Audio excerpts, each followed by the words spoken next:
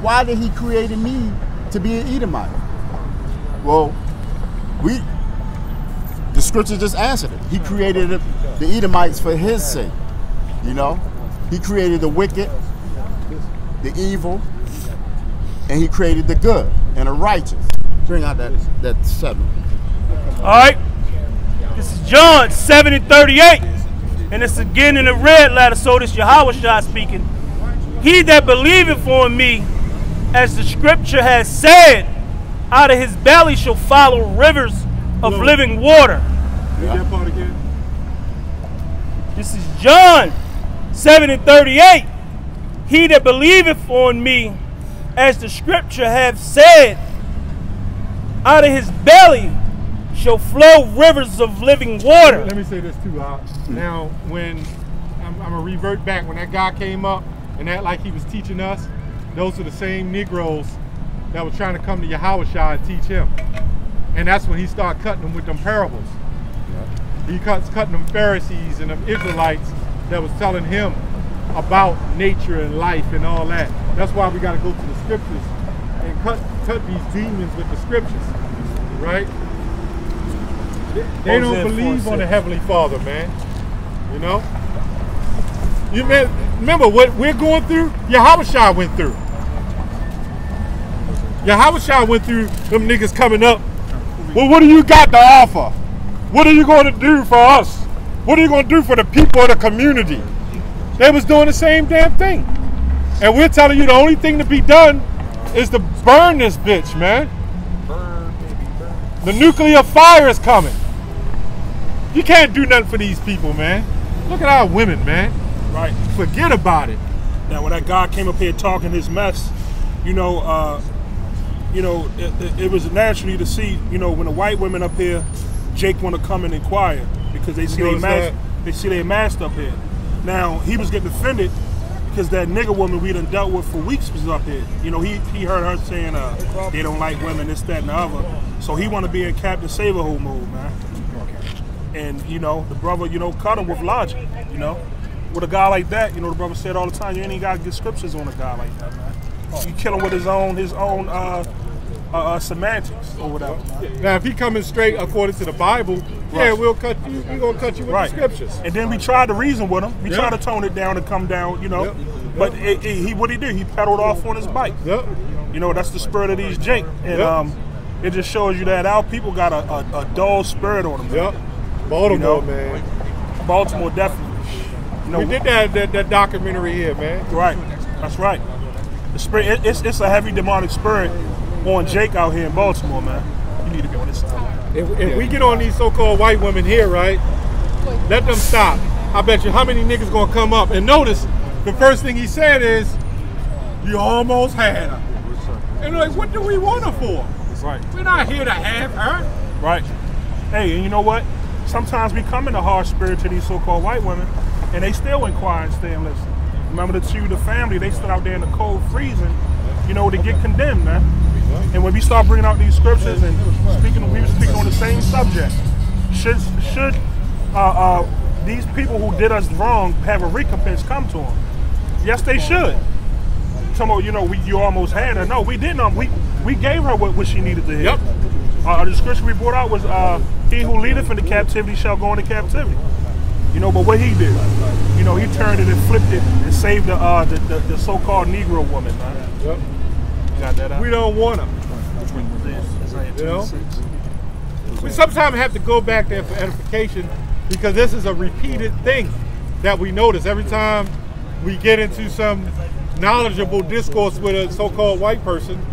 It's always our people coming up trying to separate what we just, what's that, Matthew 13?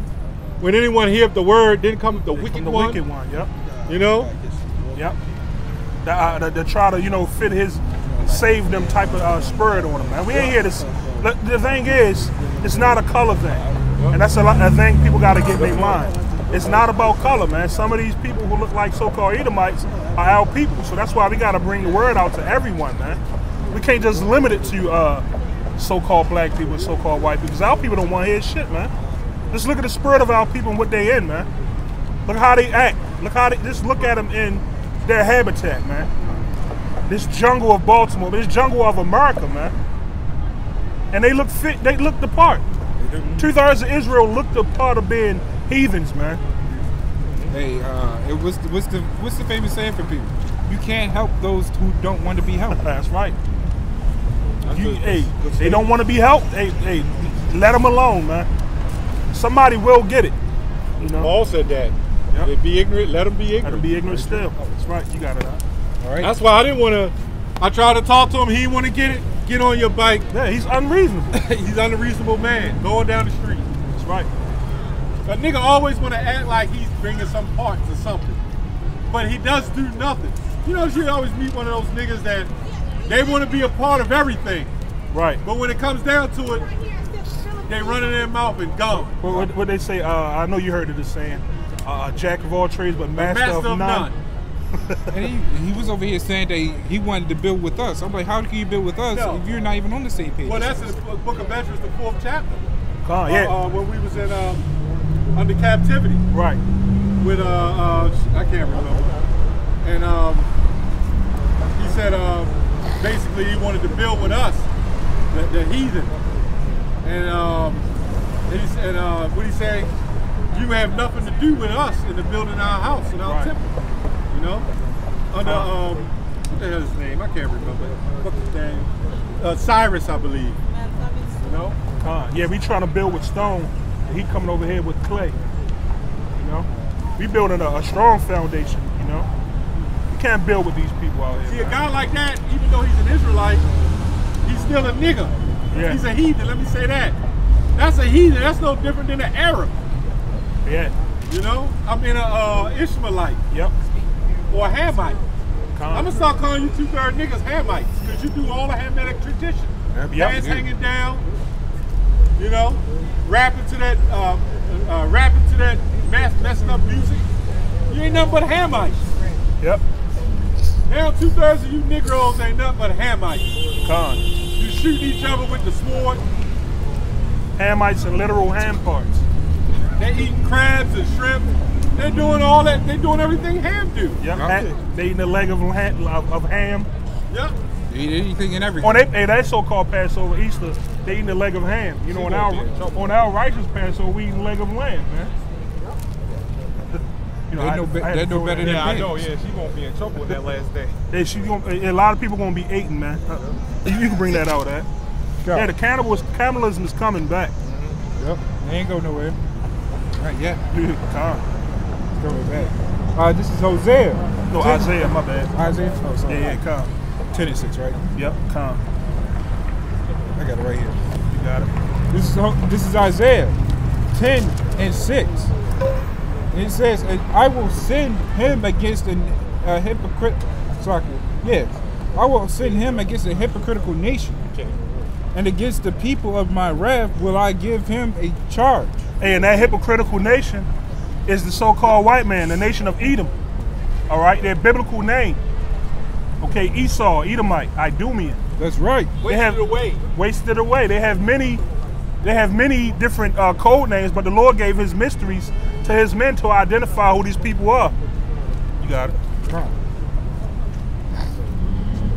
To take the spoil and to take the prey and to tread them down like the mire of the streets. You know, we was going into that white woman. Hey, what should happen to the people who did that terror against ours, man? Okay? The way we were trampled and hung and left for days as an example to the rest of the slaves, the fear, the so-called white man, we're going to do the same to them. Okay? In righteousness. You know, have bets, cut the fetus out of a woman's stomach to see who died first. Or betting whether she pregnant with a boy or a girl. Who knows the type of mischief that white man was devising. Lacoste and what's his name? Lacoste and Christopher and them. Khan. That's where you got the term soccer from. Right. They was chopping off the native heads, kicking their heads around. Yep, in Manhattan. Yep, up and down where Manhattan is now. Yep. That was all Native American. All of America was Native American land. They got a torture that's famous down in the islands, Jamaica, and mostly where Benjamin is called Derby dosing, where they would cut the slave, you know, whip them, and then fill their sores up with lime juice and salt, man. You know, we don't know. You know, some of the things that they were doing is not even written of in history. Okay, because they had a lot of shameful things to say. Anything you can imagine. Yeah, anything you can imagine the white man could devise, they was doing it. That's how when you get those horror movies, where they get it from. Yep. When you look at Brooklyn, word Brooklyn really means broken land. Like Brooklyn, New York, that was broken land from New York. And now Brooklyn, that's definitely a broken. Yeah. That's definitely a broken part of the city. When you in Brooklyn, and I always knew this even as a child, it don't even seem as if you're in Baltimore anymore, man. It's a whole different atmosphere out there. You talking about South Baltimore, Brooklyn? Yeah. Curtis Bay, Brooklyn. Curtis Bay, 10th Street on down, man. I feel like you riding the land of demons down there. Hey, the spirit definitely changes once you cross that Hanover Street Bridge, man. You down there when you got your income refund? Oh yeah. That's Brooklyn. Yeah. Con. Yeah, go ahead, brother Salaki. Con, you good? Keep reading on that. All right.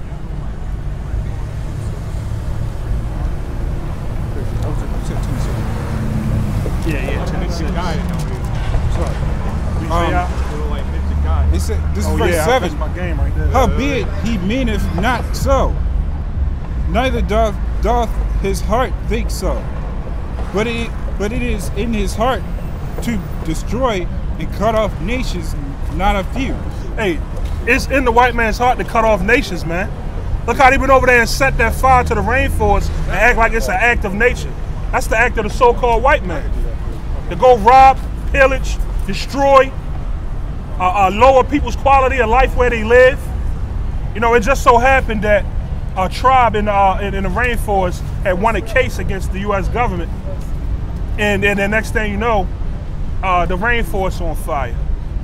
You know, we talking a plot of land that's naturally a place where there's a lot of high moisture at, man. You know. You the last speaker. We only go like 15 minutes. I also said not a few, which means that's pretty much everybody on this earth. Yeah, hey, wherever there's a plot of land where they can land a plane or land a ship, the white man is going to go and pretty much try to take over and spread his germs there, man. And they call it in the name of democracy.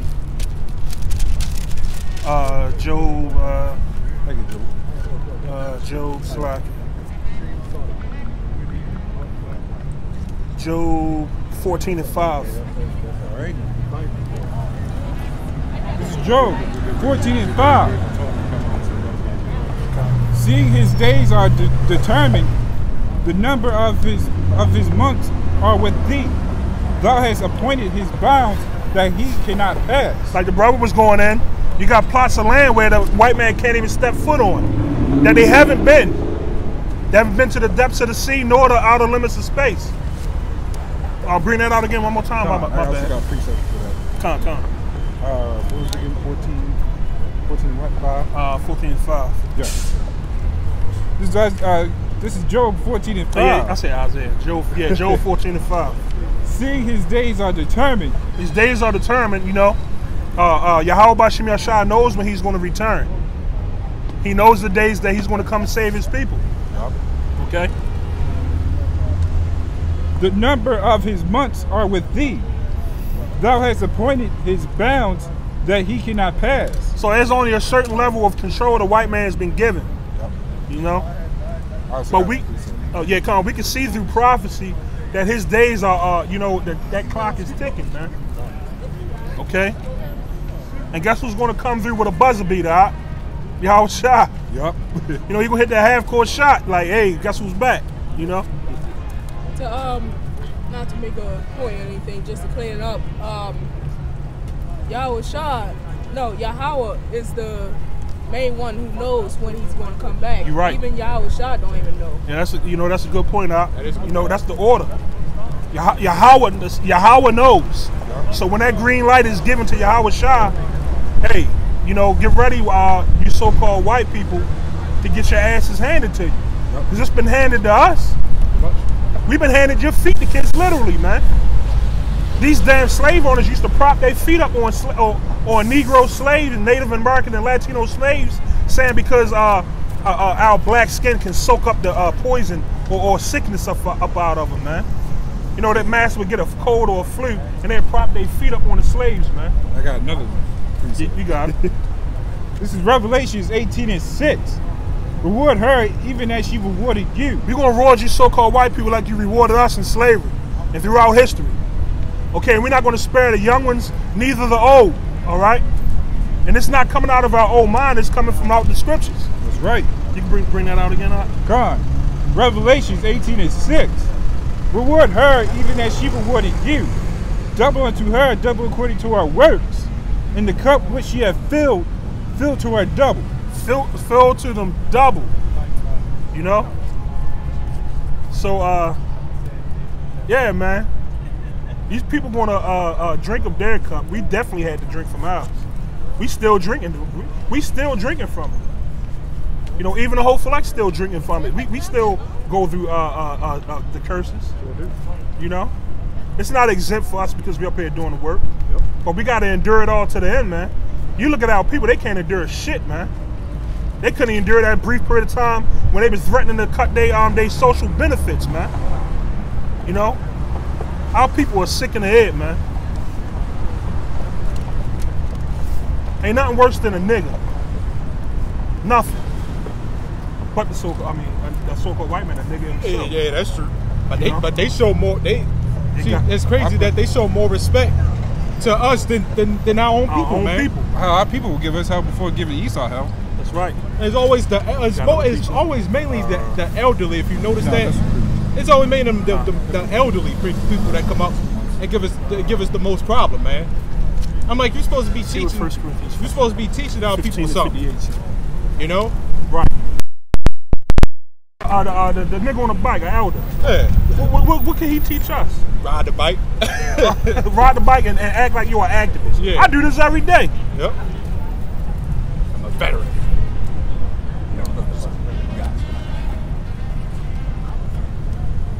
Say 1 Corinthians what? 15 and 58. 15. We just want to see what it say real quick. Yeah, Con, you can bring that out. Con. Close off on that. Yeah, Con. This is 1 Corinthians 15 and 58.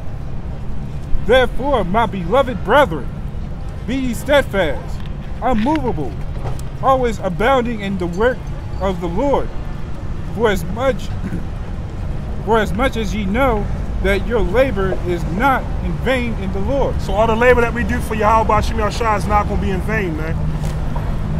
Vain is to get up and go punch a clock for the white man. That's vain work. Okay? So, you know, like it said, let me see. Therefore, my beloved brethren, be ye steadfast and unmovable. Okay? So, and you know, Lord willing, the Lord keep that spirit of being steadfast and unmovable in His truth, man. Yeah.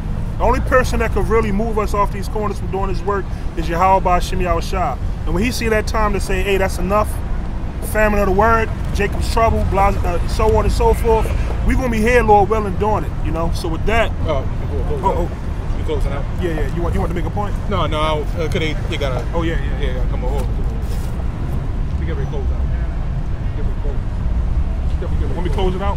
Yeah, we gotta close out. Yeah, well, you closing now. I know your wife. That's fine. Yeah.